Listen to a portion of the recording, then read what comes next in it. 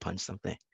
Um, but this poem is titled "The Weatherman Gets the Curse in Chicago." Accounting for your particular red pixel pinned on the zoomable map, your precise crucifix of latitude, longitude. Profanity may be the most incisive means of discussing today's clouds and what wet ribbons they have hauled upon your head. Every footprint is an exit on the ever blazing jet streams. Any footprint is now a potential fuck when freights of drought or heat voided air sail into our weather system's ports. Aren't you tired of hearing about Chicago and its taloned wind, its L rail set aflame to stem frostbite and the track switches toes, wings, and noses? Let's take a poll. Raise your middle finger if lately you too have lifted an expletive to the sky, a kite cursed to glide its way around the globe and back to the peoples whose industries fabricated the blizzard you must dig free from, or the flooding from which you will not, or the calor which smiles as it strangles you. The globe is gifting us all an opportunity to become climate masochists, to smugly shit and goddamn our way towards feeling superior in our intemperate suffering. If, in the end, our one hand cannot halt our other hand as it extends its thumb, hitching us toward terrestrial dismissal, then at the least, all should enjoy the privilege of calling the wind everything but a child of God, of smirking while we scoff at the idea that the weather could possibly hate someone, somewhere, more than its gyre to seethe for you or you. Um, so this next poem is a sort of sonnet. I'm still working on it. It's not quite there yet, but been encountering the phrase a lot recently. Or, people just want to burn everything down. You want to burn everything down. Most recently, in reference to the Barrett confirmation hearing. So I just wanted to write a sonnet about that idea of people wanting to burn everything down. So this is poem in praise of burning everything down. In this darkness, even I do not dream of pyres. That is you, your mouth full of immolation, its altars. Please chew, please swallow. Chomping static does not allow us to hear clearly what you are failing to say about what you fear I want for your nation.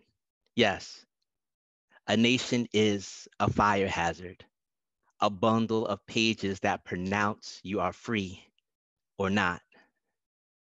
I dream I too would love the well inked page whose fibers had always housed the whole of my being human. What then to me is this American paper castle whose crest can only speak half my name, if that, if that. If the match is already in my hand, you are beyond the use of worry. Just save your spit for the burning kiss.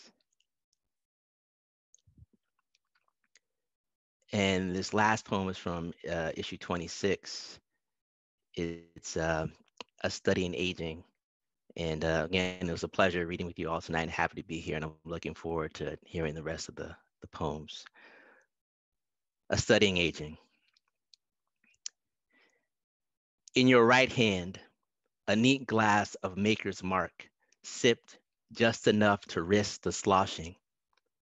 Your left hand grips the headboard, your feeling face, eyes closed. You navigate me with your hips, a sight so beautiful I have to laugh. Now that's some black shit. And we are old enough to know how true that is, to savor the elegant fuck it all that somehow carried our mothers and fathers forward in this country that tries so hard to make us unseen. James Baldwin said, they may not know what we want, but they know they wouldn't want to be Black in this country, that was all they needed to understand. But wouldn't they want to be us in this moment? Two bodies as pleasure's pure insistence, escaping in ways our mothers and fathers might think us too old for. In the short spell before we rouse at 3 a.m. to again rattle each other, we'll call the concierge twice to report the boisterous high schoolers flanking our hotel room, as if we weren't just ruckus ourselves. When security arrives to rap on their door, there's the satisfaction of teaching those kids a lesson. Also, the worry of wondering what the guard will see, what the gu- what the guard will see when he sees their skin. But the kids aren't brown. We can tell by the casual and wholly appropriate tone the officer takes with them. They are just children, as we maybe once were, and they aren't making the same noise we are. The well-earned and lusty disturbance that is creation, a history you don't dare interrupt with a knock. Wow, I get to clap. Thank you so much, Kyle. Very important work at this moment. I'd like to introduce next Elle Nash. Elle Nash is the author of the novel Animals Eat Each Other and the forthcoming collection of stories, Nudes. Her work appears in Bomb, Guernica, The Nervous Breakdown, Literary Hub, The Fanzine, The Creative Independent, New York Tyrant, and elsewhere.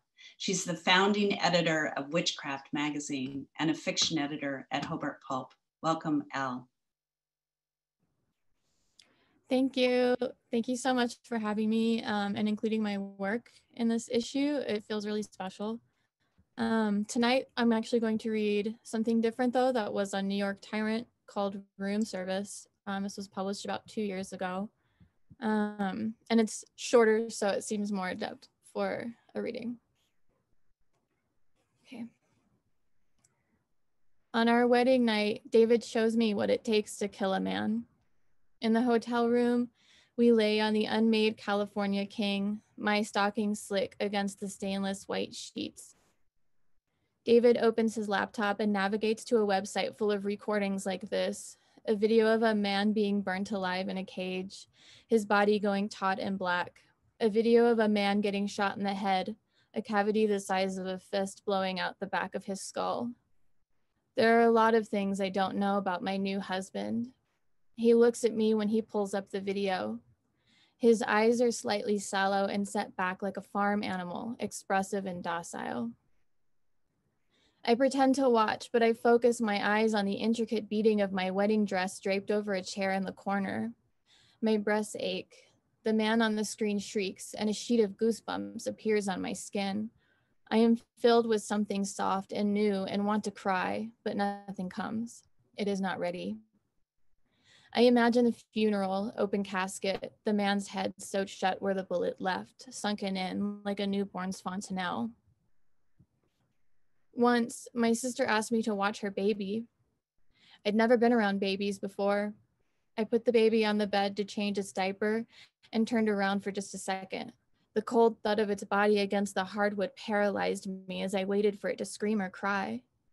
Before I turned around in that split second of silence, I imagined the baby was dead, how my sister would never forgive me and forever be marred by its absence. But the baby wasn't dead. The baby just sat there and didn't do anything. I looked at the baby, and the baby looked at me. First, the baby said, "Ma, ma, ma, ma, ma." Then the baby said, "Da, da, da, da, da, da, da."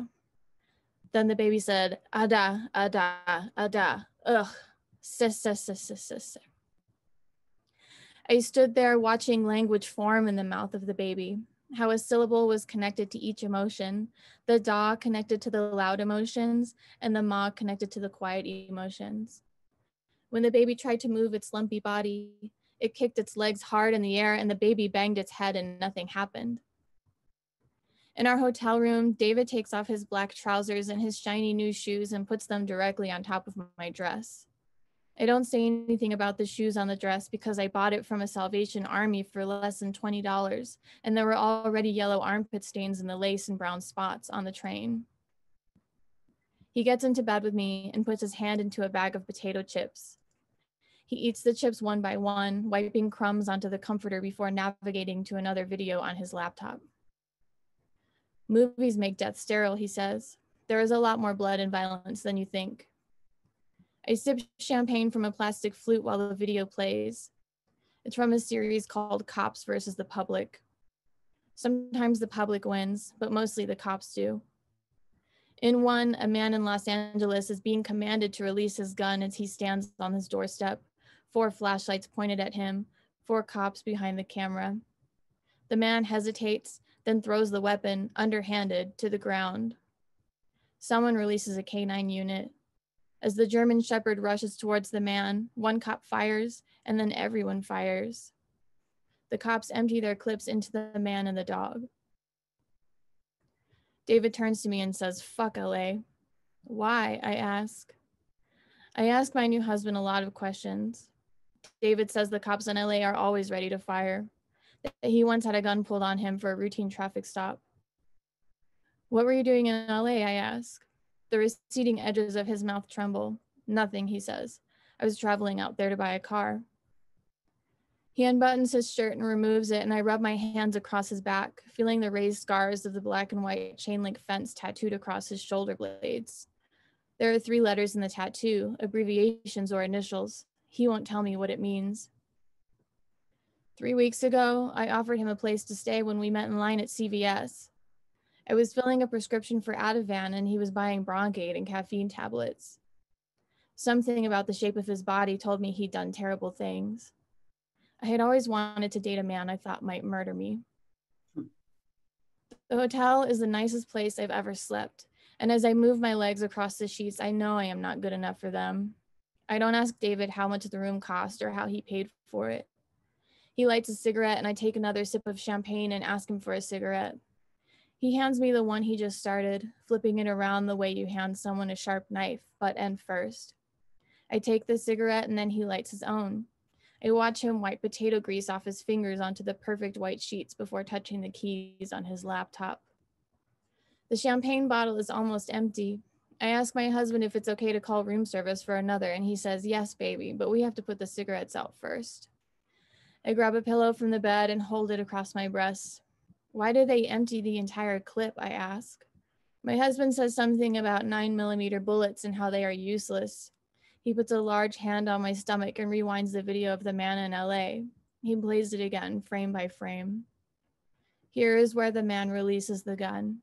Here is when the gun is 5 inches away from his hand, when a cop releases the German Shepherd, when a cop shoots first. Here is where everyone else fires, and then the man goes down and kicks his legs into the air. And here it's too dark to see what the dog is doing, but we know the dog is dead. David says, "Do you see why it takes a firing squad? It lets everyone feel like they've killed while also absolving them of knowing who did it, who had the confirmed kill." When I take too many pills, a sinking feeling envelopes me. When I lay down, I go deeper than my bed. I lay into the floor, beneath the floor, and feel smothered. But the smothering isn't claustrophobic. It feels comforting, like a womb. "Do you think they can feel their life leaving?" I ask. He moves his hand to my chest and grabs my tit, swollen like a nectarine. "The brain goes on repeat," he says. "Shock pushes the body to move, so even while it's dying, it doesn't know it's dying." He massages his thumb in circles, and though it kind of hurts, I don't say anything. Room service knocks, and I jolt from the noise. We put our cigarettes out, and David unlatches and answers the door in the nude. He comes back with the bottle, and we pop it open, taking turns holding it by the neck while we drink. He brings me an Ativan from my purse, taking one for himself. I grab the room service menu and crush the tablet as we watch the video again. I think of my sister's baby and how once a life is gone, it's gone. How we take risks without realizing they are risks exactly. How death can come for us at any moment. The pain in my tit lingers, and I think of the baby I know is already in me. I touch my stomach when I watch the man on the screen die. And the man on the screen says, "Mom, mom, mom, mom, mom." And the man on the screen says, "Oh God, oh God, oh God, ugh, And the man on the screen kicks and kicks his legs. And then he kicks his legs one final time. Thank you. Thank you. Oh, that was amazing. Wow. All right. Randall Mann is the author of 4 poetry collections, including Proprietary, which was the finalist for the Northern California Book Award and the Lambda Literary Award. He is also the author of a book of criticism, The Illusion of Intimacy on Poetry, and co-author of the textbook Writing Poems. He received the 2013 J. Howard and Barbara M.J. Wood Prize from Poetry. Thank you, Randall, for reading tonight. Thanks very much. Can you hear me okay? Yes. Okay, great. So it's an honor to be here with you folks, and thank you, Heidi and Peter and Kate and everyone at Adroit. It's such a great magazine. It's a really fantastic issue, and it's exciting to be back in your pages. So I'm just going to read 3 poems today, and I'll end with the poem that's in the current issue. So I have a book coming out next year, and this is the title poem. This poem is after Julio Cortázar. A Better Life. It's silly to think 14 years ago I turned 30. How I made it that far, I'll never know. In this city of hills, if there was a hill, I was over it. Then, in queer years, years are more than. Soon it will be 15 since the day I turned 30. It's so remote. I didn't think I'd make it to 14 years ago. Fear lives in the chest like results. You say my gray, it makes me look extinguished. You make me cringe. I haven't cracked the spines of certain paperbacks or learned a sense of direction, even with a slick device. But the spleen doesn't ask twice, and soon it will be 15 years since I turned 30, which may not sound like a lot, which sounds like the hinge of a better life. It is, and it is not.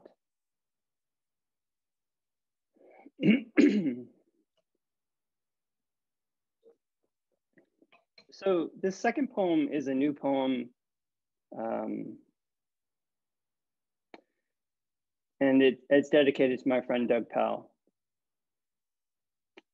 September. The birds are relentless.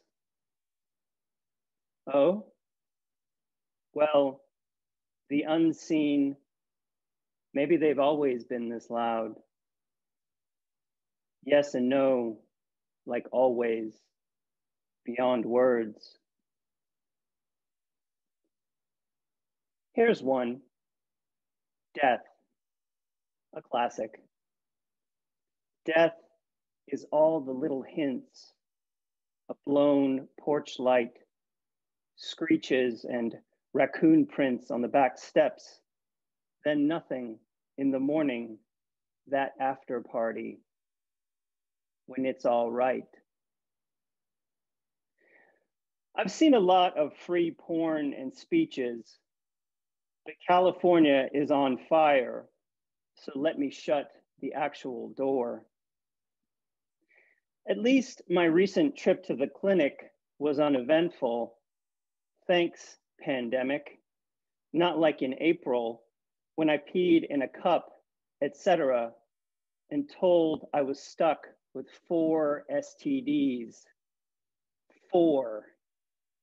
Not exactly a shock. I worry about my small bladder.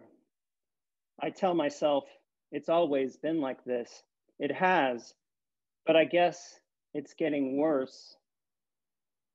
I never sleep through the night, and my nightmare is not getting assigned the aisle on a flight. Oh, to travel again.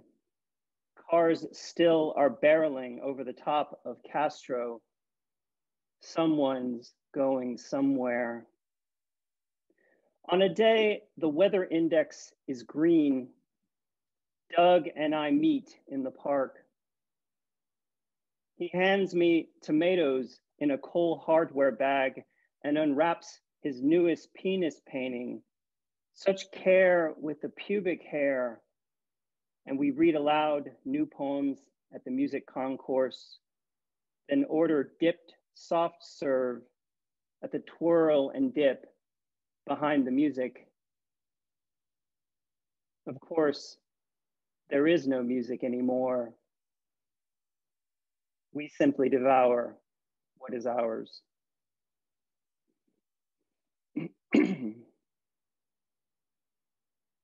And finally, this is the poem that appears in the current issue. Thank you again so much. This is about a different park in San Francisco.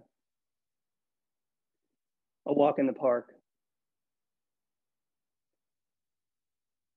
The palms along Dolores Street do not belong. The past looms like chat rooms. At the top of the park, a fellow suns himself. They call the hill the fruit shelf. The view from here ruthless, more or less. We play a game of name the building that was raised. Ding, ding. Downtown, off limits as a wish or noun. The weeds, like all the right, wrong words, or none. Swish, swish. I'd trade interest rate and day trade for clean your house in the nude days and date the broke actor days. Urinal talk. This is as close as we can get. Show, don't show, and yet, the city, part sunny aggression, part accent piece. Rush, rush. The smoke, the dirt, the sky. I spy the gospel in the park. Septic, lush as real money. Thank you. Thank you so much, Randall. That was fantastic. I want to introduce Alison Rollins, and I'm going to give her an introduction, and we're going to do something a little different here because she's got some visual poems to share with us, as you may have seen from the issue. Alison Rollins' debut poetry collection, Library of Small Catastrophes, was recently published by Copper Canyon Press. Her poems have appeared in American Poetry Review, New England Review, the New York Times Magazine, the Poetry Review, and elsewhere. She's received numerous fellowships from Cave Canem, Callaloo, and NEA, as well as the Ruth Lilly and Dorothy Sargent Rosenberg Fellowship. Alison's been honored with the Pushcart Prize and the Rona Jaffe Writers Award. She serves on the faculty for the Pacific Northwest College of Arts Low Residency MFA. All right, welcome, Alison. Thank you so much. Hi, y'all in the Zoom realm. It's wonderful to be sharing space with you all. I'm super, super geeked as a fangirl of Traci, particularly to hand the baton off to her to read next. But it's wonderful to be on the virtual pages of an absolutely, honestly phenomenal issue. I'm going to share my screen for all of my poems so that all of those persons or folks online can follow along as I read. And this issue is one of my newest visual poems called A Song by Any Other Name. Songbirds, singing birds, songsters, listen. You hate to see it. Crows, let me rope you in. Amongst the two blacks is misery enough, God knows, but no poetry. The starling, pastor, shepherd bird, no 14 nestled in a nest of sonnets. In the sticks, the crown lost its head. In a cloud of sweet rain was a lyric tuned in to the keyhole stars. I've yet to speak of voice as instrument. To do so, I would have to sound off. Unladylike on account of my seedy character, the early 5 gets the worm. About 11 times I have been dragged. The blackbird tip trills. The nightingale poet is epic in scope. God said 3 is what I'm afraid of. The song thrush poet set free in verse. Lily white, the mountain and the skylark are at one another's throats. Beyond what I can imagine, night is backwash, a swallow. And the next 2 poems I'll read, shout out also to editorial staffs all across the globe. Y'all do amazing, amazing work. With I'm always in awe. So shout out again to Adroit and also to Rumpus staff. These 2 poems appeared, I guess this spring. But for the love of God, I am a woman. Undone, a woman is a man. I am a woman who gave birth to the idea of a man who could outdo himself only if he tried. To make love to my namesake, I take up my strap-like arms, for in fact, she wants no part of any man. To piggyback on the mention of her pink, I'm feeling myself. There are women who have cut off whole parts of themselves and done it in the name of love. When I straddle a man, I too can get carried away. In the holy book to come, I have a cow as a horse. You will die from laughter at the sight. I have beat a thing to death and called it horseplay. As good as dead, I'm not of this world, but in it. I began in no man's land, a nobody. I waited for God to count me in, to send me to a city made of stone. Look back at it. A man of letters eyes me from across the way. He, Homo erectus, sings darkness back from the hills of my unholy posterior. The intoxicating clap of twofold things, hands, cheeks, lips clasped together. Want takes hold of all creatures, big and small. Top to bottom, I trace his pointed supplications with what God has entrusted to me alone. A mouth that sways and drags, wrested forth by the same song of longing. I beg to be free, laden with a memory of horses, and I, already half dead, take this man beside himself with anguish, a trembling housed in his single-minded fingers. He dares me to beg for mercy until pain turns into pleasure as if something can be loved beyond the certainty of change. It is true.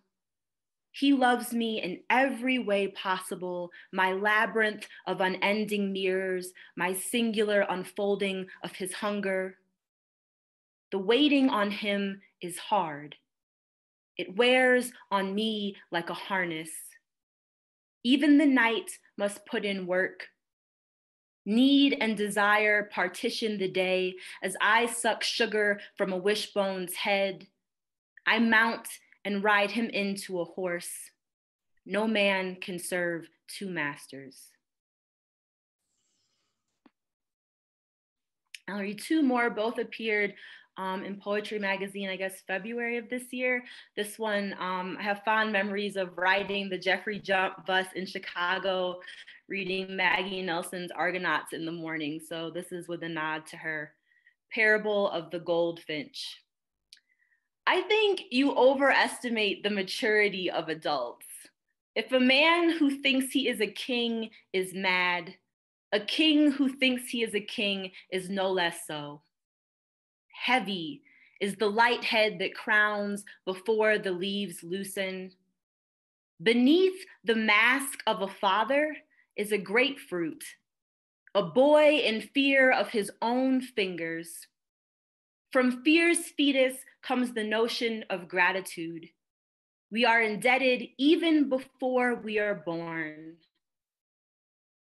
My occasional chin hairs are masculine, plural, because our tongues are a violent pink and I cannot speak of blood without teeth, because I never learned how to whistle and I can't seem to kick this body. I have adopted this brittle lake of truth. On one hand sits a song. On the other, my father eats a bird. And lastly, at least a dozen bluets. I, the telltale animal, rest my throat against the snare of you. Offer my howl to the black-eyed Susan in free will. One fistful of yellow stubbing the chin of Never Neverland. We try our best to out the devil, to trace his foul-mouthed lips that outline why we desire what we loathe. It was your personhood that made me lose hope, that prison system of a language. I keep a payphone in my living room for you. It rings when I touch myself, the nostalgic purpose of ill will. I am a marked woman now, nape backlit with you in shades of blue, suffering the robe pity slips off at dusk. I will always give you credit for such undressing. No, a form of never, clings like stringy meat to peach pit. I have yet to love a man who has not strangled me to death, has not tried to muzzle want upon waking. If startled, I shout out the names of gods or unborn babes, or once upon a time of denials. I count black sheep and wait for the sound of your touch. These numbers are a nervous system. Thank you. Thank you. Thank you so much. That was, wow. Okay, how's everyone doing? I'd like to welcome up Traci Brimhall, the author of 3 poetry collections, Saudade from Copper Canyon, Our Lady of the Ruins, and Rookery. Traci's poems have recently appeared in The New Yorker, Poetry, The Nation, The Believer, the Adroit Journal, and elsewhere. She's currently an associate professor of creative writing at Kansas State University. Traci, take it away. Thank you. I'm so excited to get to read after Alison too. I know you all just made the order at random, but it was a few years ago. I was feeling really disheartened about poetry and my love had sort of like I mean, all love gets a little boring at some point. It's just fights about laundry and taxes. But hearing Alison read that night in St. Louis, I was just like, yes, let's rekindle this flame. Let's do this. And she just got me so fired up about poems and what they can do. And one of the things I've been doing off and on since is writing back to the very first poems I wrote in grad school. So I'm like writing call and response poems back to, because that's what, you know, a marriage counselor would probably tell me to do with a lifelong love, is when you fall out of love, do the things that helped, you know, spark that to begin with. So when COVID sent me home, I brought home all of the books. I made this list of like the books I loved in grad school. And I've been writing these response poems to my early poems to try and like sort of recapture some of that feeling. So the poem in Adroit called Cold, Crazy, Broken was sort of a pseudo sonnet, to use Kyle's term, back to a set of dueling sonnets that I had in my first book. So I've been trying to write dueling sonnets and I've never quite gotten it in a title, but that was one of the ideas, is to go back to heartbreak and see what I had to say to it. So this one appeared in the new issue of Adroit, Cold, Crazy, Broken. At the end of it all, he accused, "You always had good self-preservation instincts. Oh, my selfish survival. I don't regret it, though I'm not sorry I held his breath between my horns until he explained me to myself, said cold, said crazy, said broken, like an owl donating a mouse's bones to the barn floor, an archaeology of gray. The end was a table set for 12, a daisy sharpening each glass of milk. Before the end, it was like the story of a woman who woke to her pet constrictor stretched out against her in bed, tail hooked to toe, split tongue tasting the salt of her dream, each vein hot with her sleep, and her veterinarian warned the beloved serpent was measuring to see if she'd fit. I've woken like that. Needed a doctor to say, let go. You did everything you could. At the end, he looked at me, eyes brown and delicate as a fossil in limestone, and said, my love was too weak to keep him alive. God, I am tired of fetishizing resilience.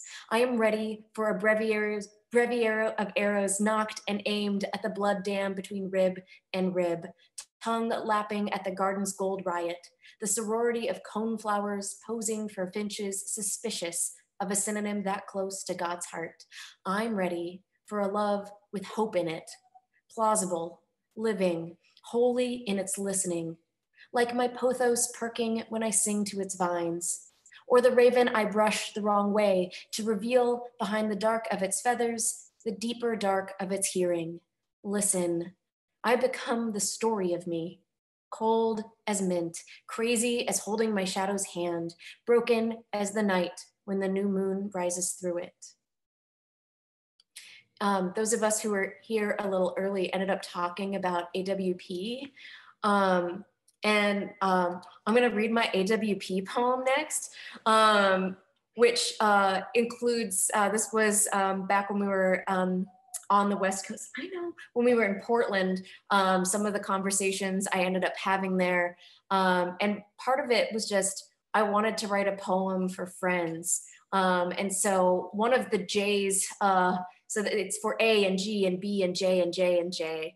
And one of the J's is here, it's Jenny Molberg, who's the person in the poem that I accidentally sexted. And I think is the only person in the audience I've accidentally sexted. So, because my partner's name begins with a J too. So she got, it wasn't too bad. It was fine. But I just wanted to write a poem about friends and in honor of friends and quoting friends. And for me, AWP is that time that I know lots of people rag on it pretty hard, but I'm an intimacy slut. And like, that is just like the best, like emotionally sluttiest time of my whole year. And I love it. The poem's title is Matrophobia, which isn't a fear of mattresses. It's a fear of becoming one's mother. Matrophobia. My friend says, if I'm afraid of becoming my mother, I should work on my relationships. We've confessed the darkness of our parents' minds has startled out, the darkness our parents' minds has startled out of hiding. A fire eel insinuating the black ribbon of its body against the tank's green murk. In the dim bar in a wet city, we whisper and sip sparkling rosé, spooning lamb soup from floral teacups. Strong connections safeguard mental health, she says.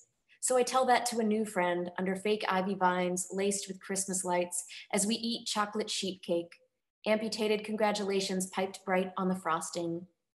He and I have only met twice, but we joke we're lifelong friends, so I can say I am not my mother. I give him my number. I want more friends to protect me from the ghosts in my genes. And he texts me, every connection is a prayer against loneliness, because he'd said it in person, voice soft as ink, and I didn't want to forget.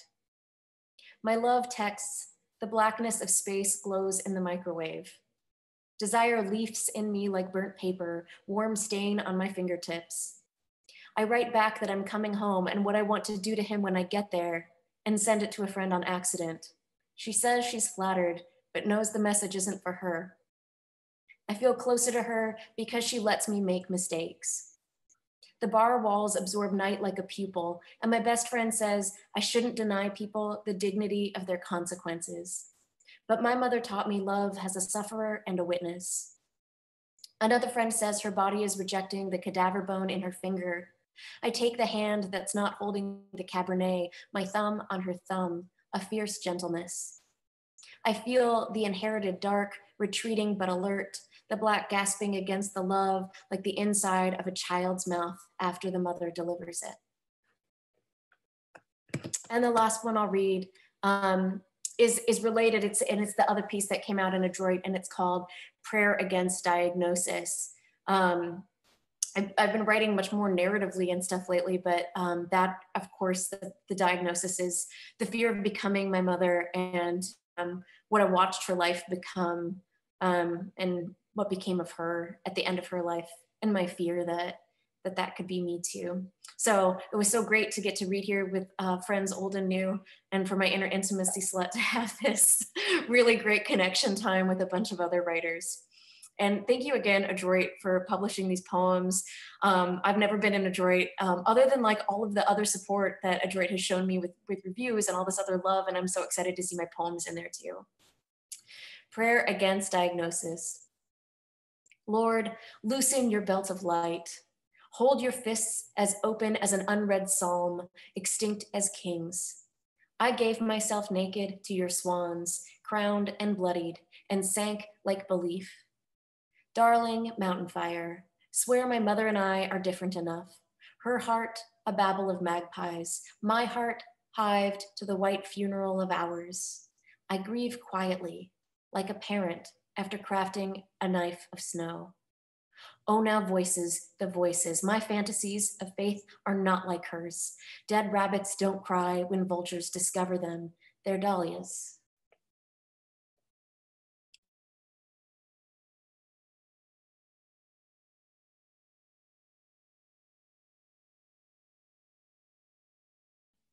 Sorry, that was fantastic. And I feel like this community of friends, we won't all sext each other, but I feel like this is a large community of friends that you have now created.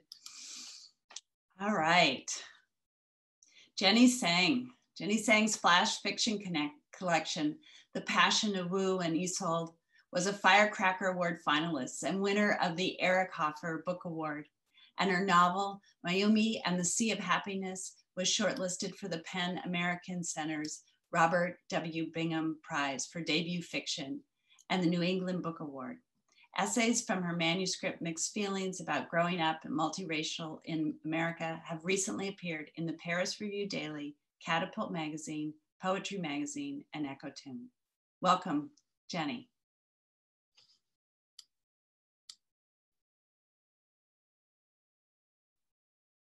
Where's Jenny? Is Jenny here?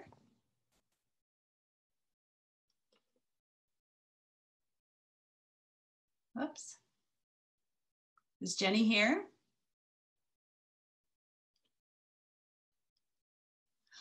Okay. Well, I'm going to move on then. Darius, are you ready to step in and We'll come back to Jenny, hopefully. Maybe Jenny got lost.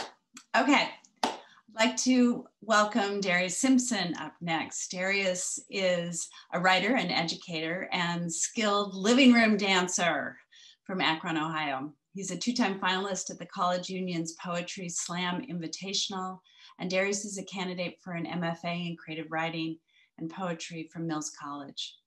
Currently works as an educator with Youth Speaks and the San Francisco Jazz in schools all over the Bay Area. Thank you, Darius, for your work and for being here tonight.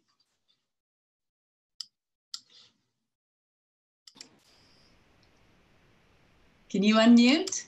Yeah, can y'all hear me? Hey, yes. Word. I lied, I was ready and then my fan was still on. Hey y'all, what's up? Oh, the waves.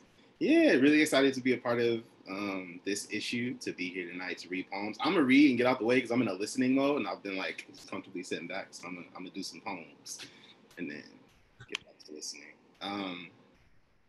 Yeah, I'm gonna read the first one. I'm gonna read is from the issue.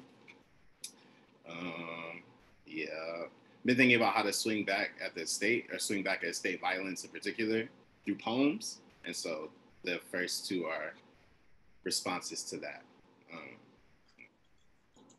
So. Etymology of fuck 12. Bang is a troublesome way to introduce yourself. One of us is indeed a squadron of riots unfolding. The other of us is a cityscape choking on tear gas. Rebellion is the most natural form of self-defense. Slave catching dressed in uniform is still a first punch. Fred Hampton's door said, "You dropped something." Angela Davis Afro said, "Y'all tried it." Asada said, "Nothing much." Once I tried talking to a killer. I have the handcuff scars to prove it. In a matter of seconds, I've seen improbable cause devour innocence. Your prejudicial bloodlust is off its leash, chewing on my sister again. Your great-great-granddaddy was a double-barrel shotgun. You sound just like him.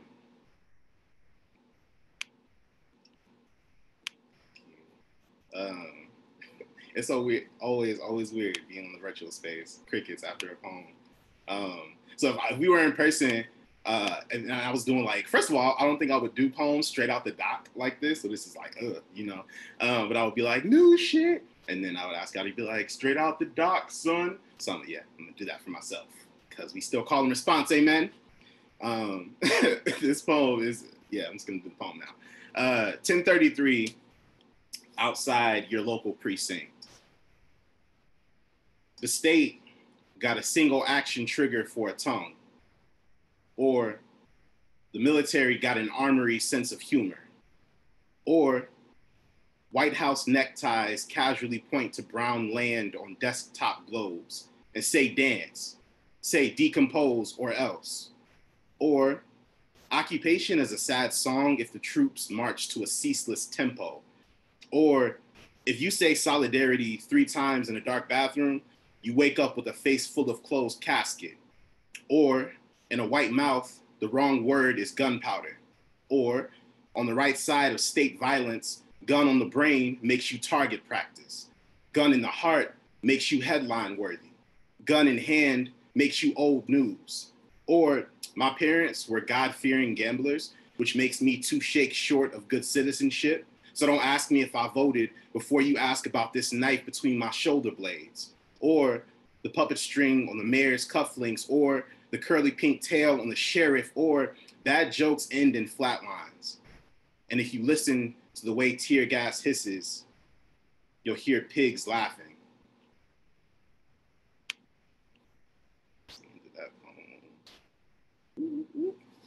This last one, I feel like I'm just going straight through them. We here now. Last one is called If I'm Caught Between a Badge and a Heart. I'm gonna say something about the poem, you know, I'm decided halfway through the title. So thinking about how, like, on social media, there was this call for like, if I'm killed by the police, do this, do that. Also around Sandra Bland, there was a call. I don't know if y'all remember, saying like, you know, if I'm taken by police, I did not kill myself, and things like that. And so I was thinking about what it's like to make commands of the folks that will be that survive us. And so I thought about what it would be to ask a question of my peoples and the peoples that are around my peoples after I'm gone. And so, if I'm caught between a badge and a hard place, 3 hours after the streetlights turn on, will you church it? Will you pass it along pews of almost saints until it reaches the whole congregation? Will you tithe it? Will you stretch it thin, like goat skin over the shell of a djembe drum? Will you slap it? Will you let the echo dance naked in the wet cave of your throat? Will you bark it? Will you sing it like my mother is listening? Will you inhale until your lungs nearly burst, then inhale some more, then and only then will you say my name? Will you put some stank on it? Will you juke joint James Brown it? Will you Jerry curl spray it? How can I rest in peace or power if you get all lazy lipped when you talking about me? Will you scoop it thick? Will you stir it slow? Will you mac and cheese it? Will you to spread the savory over your tongue? Will you let it marinate? Will you serve it with Sunday dinner? Now, if you say my name and cast iron skillets don't start to rattling, that means you ain't say it loud enough. Will you say it again? If a redwood don't split open from the trunk, that mean you ain't pronounce it right. Will you say it again? Will you redecorate a city in streams of fire after me? Will you paint downtown a scorching hue? Will you stain the sky in black smoke? Will you tell ghost stories over the ashes of this empire? Will you scream it? Will you stand in the clutter of rush hour traffic to let them know what kind of boots I wore? Will you stomp it into the soil of the last place I laughed with my whole body? Will you dance it? Will you Saturday night praise it? Will you tambourine it? Will you drunken favorite song shout it? Will you full moon howl? Will you shriek? Will you chant? Will you live? Will you cry? Will you cry for me? Will you? Woo! Thank you. Okay, wow. Jenny Molberg is the author of Marvels of the Invisible, which won the Tupelo Press Berkshire Prize and Refusal.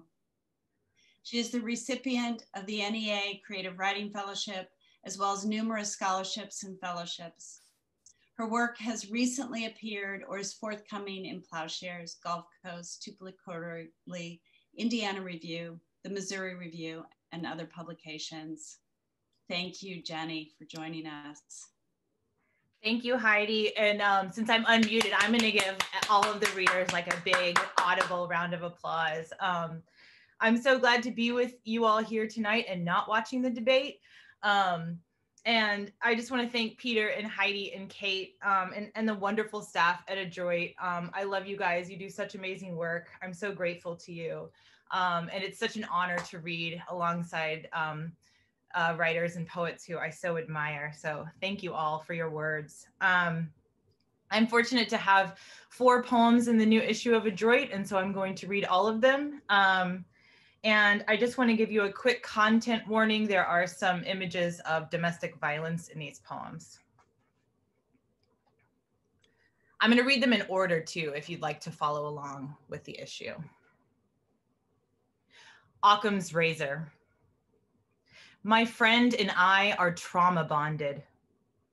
When our abuser's wife lies, our Pegasus brains blink on in the night, beaconing the imaginary. If you hear hooves, remember there are no unicorns, only the meatpacking plant. The train you hear is no tornado, not northern lights, but the sky's explainable chemistry. Wittgenstein says, if a sign is not necessary, then it is meaningless. The abominable snowman shoves one giant fur toe beyond the tree line, testing our boundaries. Swinburne says, either science is irrational or the principle of simplicity is a fundamental, synthetic, a priori truth. A woman's cop husband shot her twice in the head, placed his service gun beneath her pajamaed chest. Her fuzzy pink slippers peeked from the closet. The dog's leash, a golden lasso on the floor. A plurality can't be posited without meaning.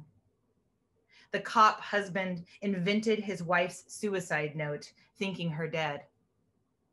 If you can sail around the world, then it is not flat. Our abuser's wife feeds the cat, makes some calls, bandages her hand. He says to her, "Don't push it." We know why she lies. We lied for him too. So it seems appropriate that we just passed the 15th anniversary of Hurricane Katrina.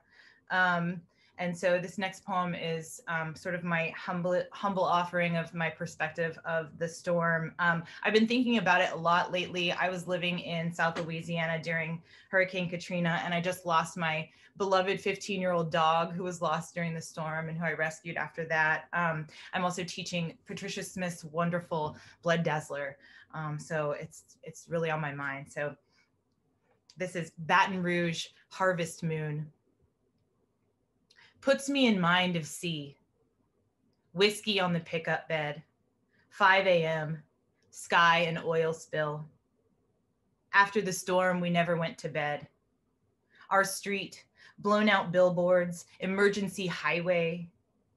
I went to meet the truck of animals, to try to help in some way. But when the truck arrived, all the animals were dead. Pulled from the mud for nothing. I have never talked about the stain on the street I drove past every day where a car hit my friend. 2 green mallards fanned their wings across C's back, one for each of his brothers. The first was an accident. The second, grief. I loved him in my dumb way. When he passed out in the neighbor's trash, I lifted him, his black curls against my neck. We had coffee, but there was still whiskey in it. His parents lived in the FEMA trailer parked at the horse farm. They'd lost their hardware store in Homa, the coast's eye. Grief came up out of the earth. There were many false saviors with boats full of dogs. Don't they know you can't build a grave in the swamp? C was the last brother. In the storm, the other 2 rose out of the earth. He never talked to anyone. I know nothing about loss. The prism of his face at 5 a.m. was a question. What was left of the family stood on the coast as the boats resurfaced.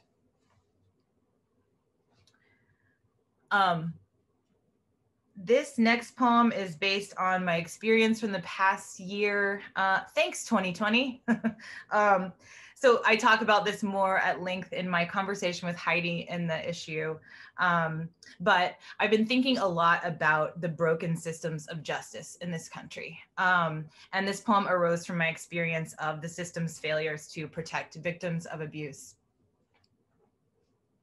Proceedings. The honorable answer offers me the option to reset my court date due to his personal relationship with my abuser's mother. I have driven halfway across middle America through rhinestone-studded stampedes in the great dripping caves of the Bible Belt to Broken Mirror County. Broken Mirror, where I was once thrown in a room with a pit bull. The dog slept with his sweet paw around me and breathed his panicky breath into my neck. To say me is a stretch. The self was a rock blown into many rocks, sparkling and hot. The alpha made of me a souvenir. He put me in a box he occasionally opened, then vanished me in the palm of his hand. Whereupon the following proceedings were heard in the court of no record. To say heard is a stretch. To say stretch is a lie. My pleated pants were drenched in sweat as my abuser's lawyer in her wrinkled skirt and ruffled sweater heckled me into a corner. To say corner is generous because in the court of no record, where the abuser is petitioner and the victim respondent, the walls are made of ideas so the men can walk straight through them.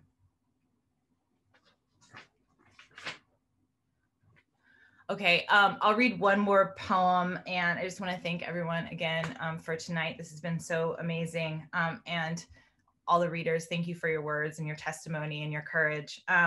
So my mom and I were joking about this poem earlier because she read it in the new issue, and she thought that what I meant by this poem was that her love for me was only in the imagination. So, hey, Mom, I want to clarify that when I was writing this poem, I was thinking about the way love, like when it transcends the body and happens also in the imagination, which I think of as like the location of ultimate empathy.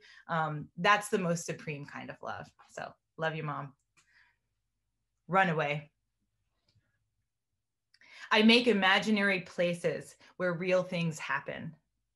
Caves filled with mangoes.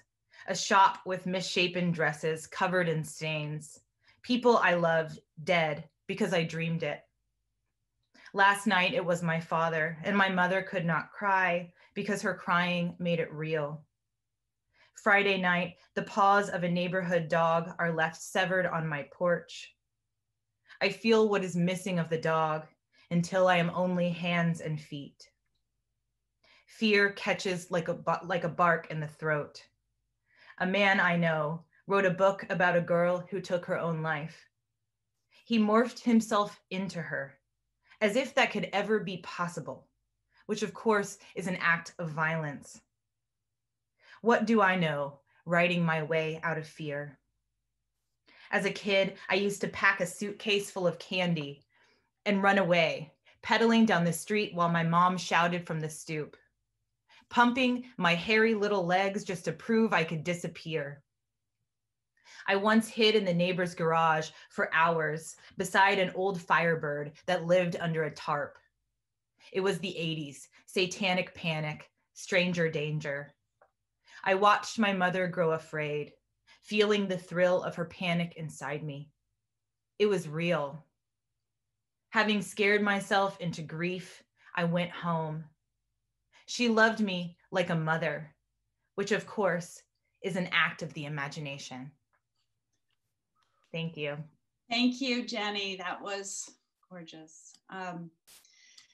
So Jennifer Tseng has shown up, and I'm going to ask Jennifer to read, and then we're going to unmute and everyone's going to give a huge applause of thanks to all of our readers. Jennifer. Hi, everyone. I thought I had more time. We knew I couldn't come till the second half, but I thought it was 5 to 7 my time. Anyway, I really wish I could have come to hear everyone. I was so excited and honored to be on the poster, the digital poster. So anyway, thank you all for being here, and thank you, the Adroit Journal people, for hosting this, what I can already tell was a fabulous event. This is my first Zoom reading. It's so strange because I usually love reading, and it's a little strange to feel more nervous in the comfort of my own home than on a stage in an auditorium full of people.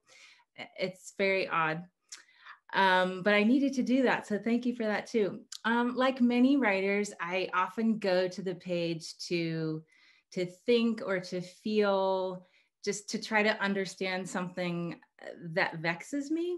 And I wrote this piece while I was living on Wampanoag land on the island of Martha's Vineyard. And tonight I'll be reading it to you while sitting on Ohlone land in Santa Cruz, California, which is to say that the thing that vexes me still persists.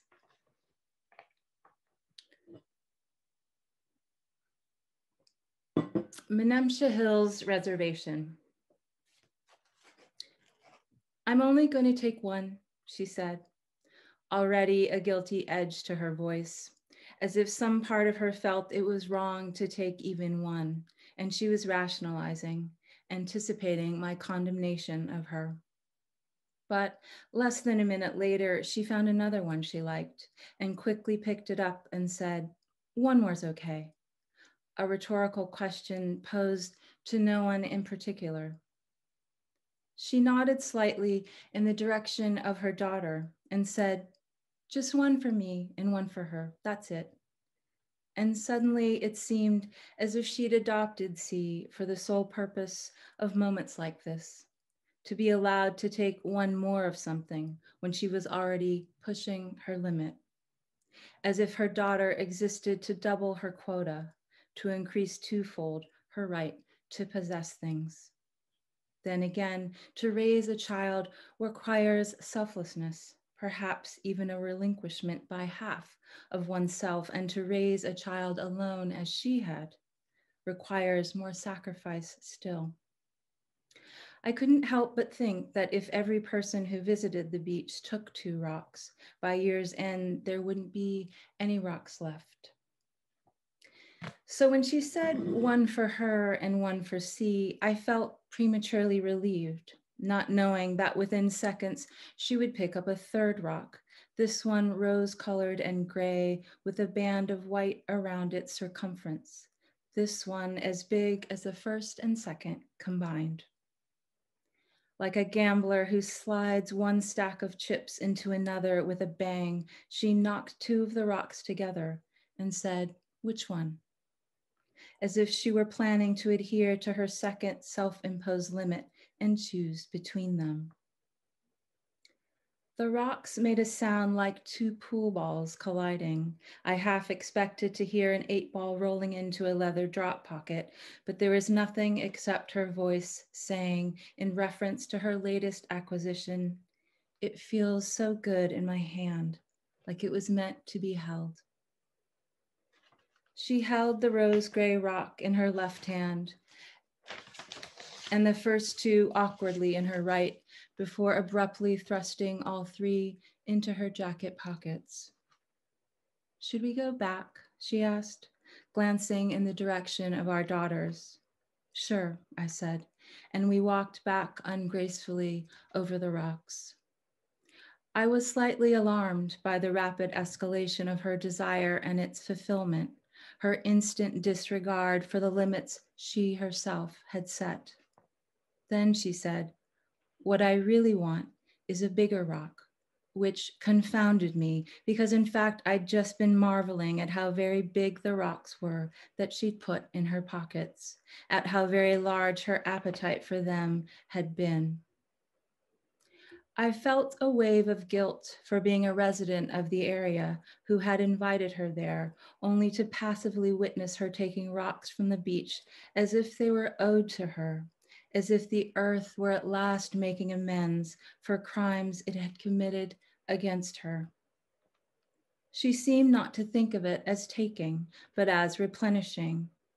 I did nothing to discourage her from taking the 1st or 2nd or 3rd rock.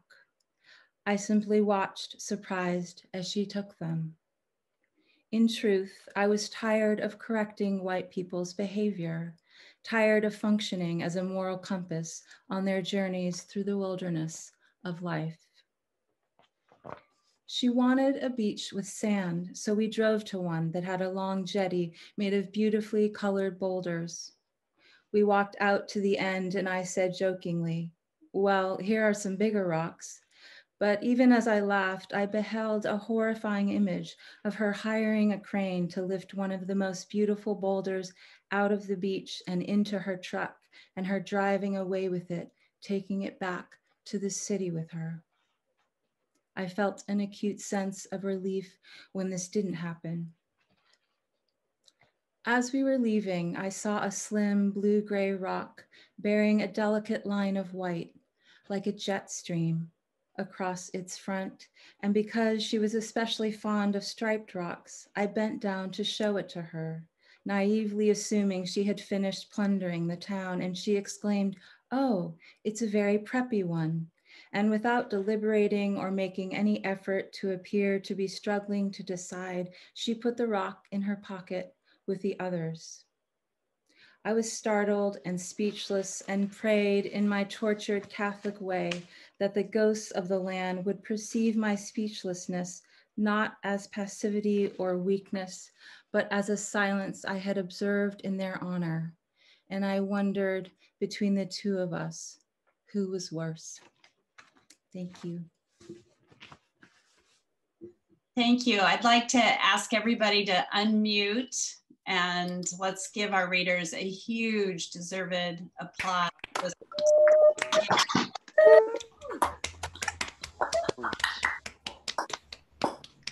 Oh, stop it.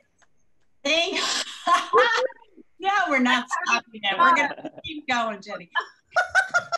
My dog just like thought I was calling her. Sorry, everybody. Thanks, everyone. Thanks for coming out. Thanks for reading Adroit. Keep reading, keep writing, keep safe, and let's vote the fucker out. Sorry. Yes. Thank you. Have a good Thanks, night. everyone. Thank you. Thanks so much, everybody.